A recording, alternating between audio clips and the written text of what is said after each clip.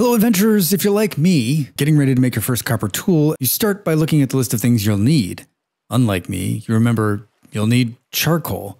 Somehow I always forget. So, we need to make some charcoal. And I can show you how. Let's go!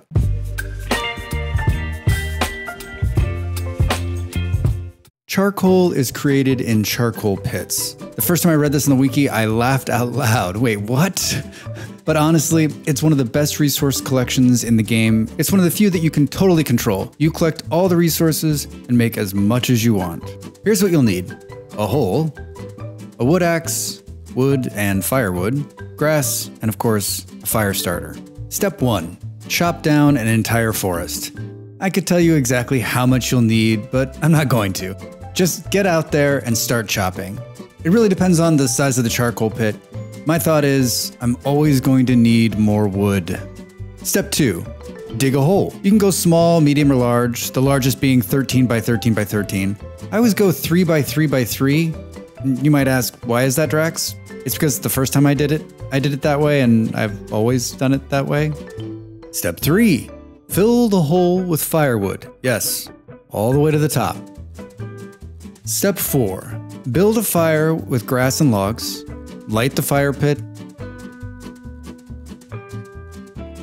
Cap the hole. Make sure you see the little smoke coming out of the top there. This is how you know it's working. Now wait, 18 in-game hours. Remove the top cap and the soil, hop down, pull out your shovel, and let's start harvesting all of that freshly made charcoal. You can also use your fist if you don't have a shovel and are feeling a little less sophisticated, but trust me, the shovel's faster. Charcoal has a few uses. Fuel, which is of course how we got here. Need to make metals and copper and all sorts of fun stuff. And then pigment for labeling chests and signs. And then cave art, which, as you can see here, I've yet to master. I'm gonna leave you with this above ground charcoal pit. On our community server, one of our community members had this amazing above ground charcoal pit. I love it. You can see that it's permanent and that it can be used over and over again. I think the best part is that when the charcoal's done, you don't have to hop into a hole or dig down. You simply take out the dirt, walk in, harvest the charcoal.